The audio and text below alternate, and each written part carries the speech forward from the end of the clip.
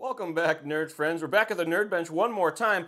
We have some new products in the series. The Quicrun series got some G2 updates, and we're going to talk about these sensorless waterproof systems, what they're all about, applications, all that fun stuff. And we did a little preview of these recently with the pre-production samples that I have. These are the production boxed units. This particular one was a quality control item, and the shrink wrap got removed by the office before they sent it to me, but we can still take a look at it because it's all intact. Pop open the box. This is the speed control. Of course, you get these ultra sweet plastic holders, your best friend in the whole wide world, the instruction manual, and your sticker sheet. Now, do not lose this. The settings are in here, and you're going to want to make sure that you keep track of those. Open this guy up, slides out through here. And there you have your shiny new WP 10BL120 G2 speed control in the Quicrun series. These are very similar in size to what the old Max 10 series was. So we'll get my handy dandy calipers and we'll throw these on here.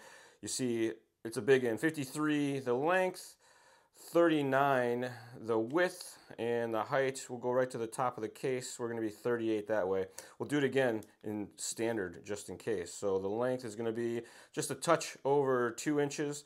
The width is going to be just a touch over 1.5 inches, and the height is just under, right at about 1.5 inches. So I'll give you an idea there. See, it does come with 12 gauge wire pre-installed, XT60 on the end, a very lengthy input harness, and that awesome double button speed control, or double button on off switch. You get the power button, and then for doing the calibration setup stuff. This guy does have 4mm bullet plugs on the speed control itself, so your motor will either have to have those or you'll install those type of deal. The Quicrun, obviously, speed control or motors do come with the 4mm bullets installed. Speed control is rated for 2 to 4S. The motor specs are a little quirky, so make sure you check that. For 4S, it's only rated with the larger size A-scale motors, the 4268 size motors, because to run on that higher voltage, you kind of need a bigger motor. The smaller motors aren't going to be well suited for the 4S applications.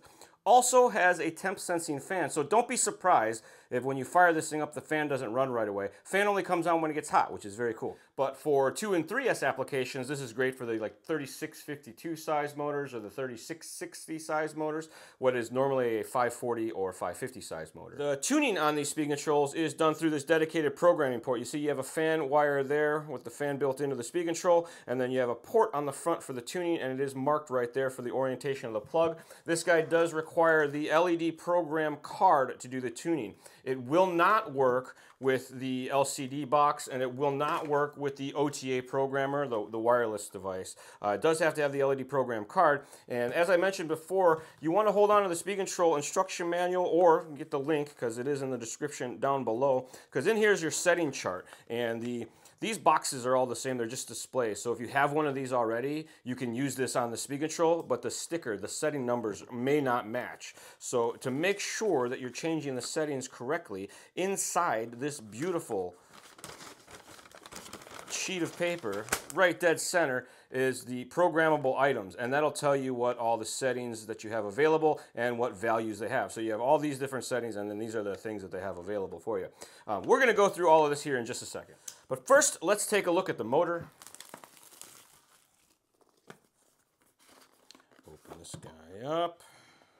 This particular one is the 3652. These are 540 size. 36 stands for the diameter, 36mm diameter, and a 52mm length. We also offer these in a 3660 size. Another difference is these have the 1/8 inch standard size small shaft, and the longer 550 size or the 3660 size motors are going to have the bigger 5mm diameter shaft for them. Very nice sealed up sensorless motor. I've been running one of these in my 2-wheel drive slash over at the Peacock pit, and we run like a wet track almost, so it gets real muddy, and it has been a peace of mind to have this sealed up motor in there with nothing to really worry about, and these things perform awesome too. We're going to talk about the settings that I like to run to make all that happen, but we do have a bunch of different KVs for these as well. The link will be in the description down below with what those KVs are. But so 5 different motors available all together in the Quicrun series. The 3652s go from a 3250 kV, there's a 4000 kV, and a 5400 kV. And then in the 3660 size, we have 2 different KVs, a 3150 kV as well as a 3700 kV. So like I said, the 3660 are the longer 540 size, and the 3662 are these normal kind of 540 size. So we're going to jump into the tuning. I'm going to show you the settings and talk about what all that does. But before that, If you ever find yourself in a situation where you're going to do speed control tuning, make sure before you do any of this that you calibrate the speed control to the radio.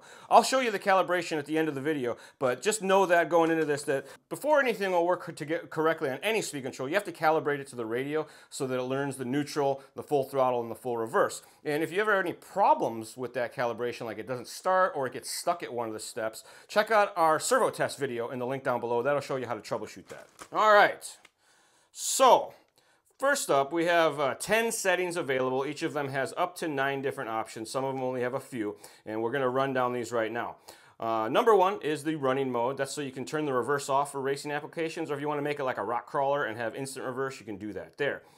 Voltage cutoff, you can turn off your LiPo protection. So if you're using nickel metal hydride batteries, you can run them by disabling your LiPo cutoff. And then you have the different voltage cutoffs, and they're listed as per cell.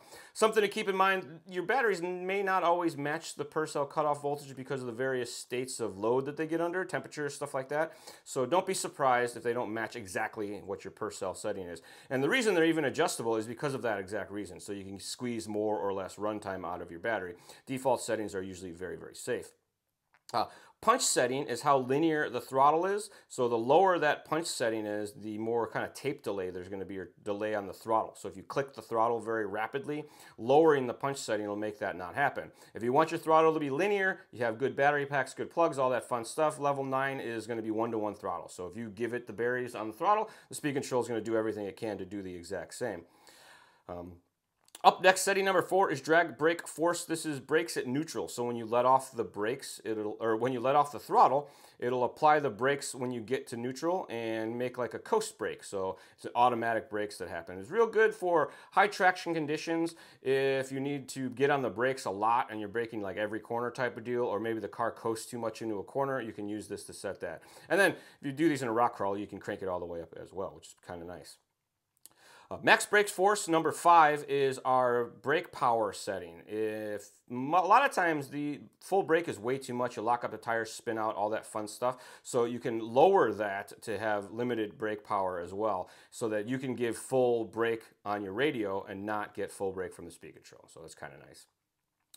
Max reverse force, much the same way. A lot of times full speed reverse is way too much for us to operate smoothly. We're not very good at pushing the throttle like we are at squeezing it. So the max reverse force allows you to turn down the reverse speed, or turn it all the way up too if you need to. Neutral range is the zone between the first throttle pulse and the first reverse pulse. So if you get like real inconsistent drag brakes, or you get real inconsistent reverse, like you have to tap the reverse a couple times to make it work, that's because the speed control has to see neutral from the calibration before the reverse will work. And on some radios, the trigger gets dusty inside of your radio, and that pot that's in there, it's like a mechanical rheostat, wears out and you don't get the same neutral. So neutral range is there to allow you to increase when your neutral's kind of bouncy on your radio, so to speak. Timing is electronic time in advance to the motor itself, and it gives it evenly across the RPM range. So it makes the motor faster. If you're in a situation where you don't have any gears and the motor's nice and cool and you want to make it a little bit quicker, timing allows you to do that. It adds time in advance to the actual firing of the motor to make it go a bit quicker, at the cost of temperature. So don't use it unless the motor's nice and cool already. LiPo cells allows you to set the specific voltage for the speed control. So auto mode, if you're going to run 2-cell, 3-cell type of thing, switch battery packs. Auto's great, that way you don't have to change. But typically, you're going to leave it on one of the whatever battery voltage you're going to run. It's not super common for a setup to run awesome on 2 different voltages. A lot of times, it'll run great on a low voltage and kind of get too hot on the higher voltage. So it's kind of better to get your build specific to a voltage. But I do have some of my 2-cell setups that I run that probably be okay for 3-cell. They're just going to be kind of way too fast to drive, so to speak. And the final one, number 10, your BEC voltage. That is the power to the receiver and the servo. So if you run high voltage servos, that setting allows you to bump that up. So we're just going to run through, just so you get an idea of how this operates. The tuner plugs into the front, and like I said, these are marked with positive, negative, and a little signal symbol. So I plug this guy in the top there. This guy's plugged into the ESC port on the top of that. I hook a battery up to the speed control. Turn the speed control on, the lights come on, they go off, and they come back on, and then you can go through the settings. So you can cycle through the different items that you have, and then you can change the value. So if I remember in the chart, let's go down and turn the punch up. Setting number 3 is the punch. I want to crank that all the way up to number 9 for my setup that I run. So I go down to 3, and then I go value until I get up to number 9, and then I hit OK to save, and there you have it. Settings saved, good to go. Turn the speed control off, and you're all set. You unplug it, and you're back in action. You get your new combo. We're going to plug these guys in and get them calibrated to a radio so you can see everything working. The tabs here are marked A, B, and C, and typically you go A, B, and C on this as well. If you're going to change the direction of the motor, sensorless setups, you can use the wires to change the direction of your brushless combo. Always go B to B, middle wire of the motor to the middle wire of the speed control, and then you can use the outside too to change the direction. So like after you calibrate it, if you give it throttle and it goes the wrong way, you can use the wires to correct that. So this guy is going to be A. This guy is going to be B. Okay, well, we got everything connected and we're going to run through calibration. So the speed control always goes in channel number 2 on your receiver, and the direction does matter. On most receivers, the black wire of your speed control harness is going to go to the outside or the thin edge of the receiver. Some receivers are going to be damaged by plugging this backwards, and these will fit both directions. So be careful when you're plugging in your throttle channel, but it's generally going to be number 2, so I got that hooked up there. The speed control is connected to a battery pack, and we are going to go through this calibration process. It starts by holding down the set button and then turning the speed control on, and then we'll walk through the steps. So we're going to hold down the set button, turn the speed control on. It's going to start to beep at us, or blink the light. There you go. That's asking us to set neutral, so we set neutral by tapping. Gets one beep. You go full throttle and hold, and you tap the button again. That sets full throttle. You go full reverse and hold it. Tap the button again. And then you get 3 beeps for the reverse being set, and you're set. It beeps once, twice, 3 times as you go through that process, and then when you're done, or you get basic operation. You can see the light is off for neutral, and then as you go through the throttle, it's red, and then as you get to full throttle, it turns green. Don't free rev your motor. That's not good for it. This battery's only like half charged, so it's not that bad. But that is basic calibration.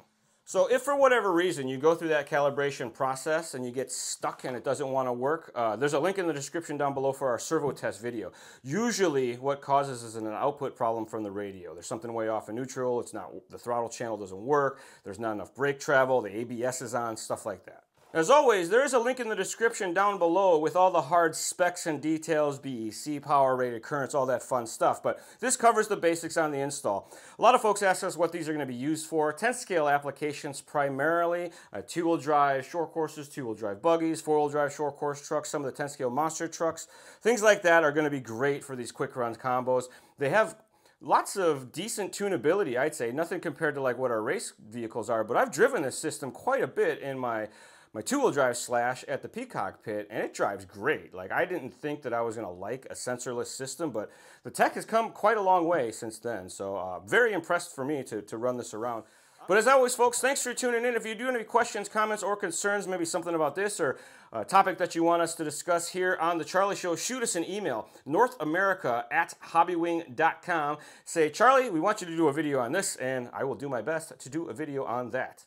We also have a podcast where each and every episode we give away HOBBYWING stuff. It is called RC Stuff, powered by HOBBYWING. You can find it on your favorite podcast service. Just look up the title of the podcast, RC Stuff, powered by HOBBYWING. You'll find out how to enter to win just by listening to an episode. And of course, thanks for tuning in, everybody. Another episode of The Charlie Show, new every Tuesday right here on the HOBBYWING official YouTube channel. We will see you all next time.